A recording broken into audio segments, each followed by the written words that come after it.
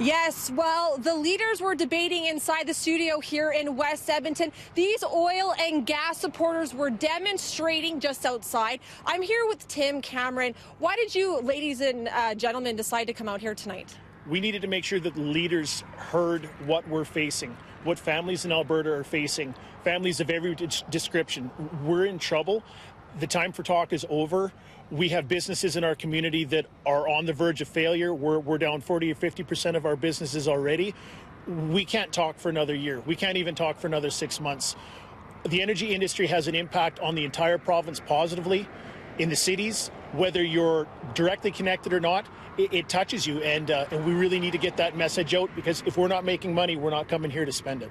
Did you feel any of the leaders tonight in the debate touched upon oil and gas? They did touch on it, and I think that there's some opportunity there to expand that conversation into action.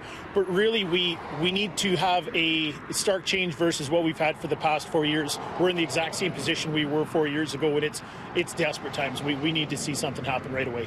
For sure. Thank you, Tim. We'll have more from these oil and gas supporters later on this show. I'm Charlotte Saskew with City News.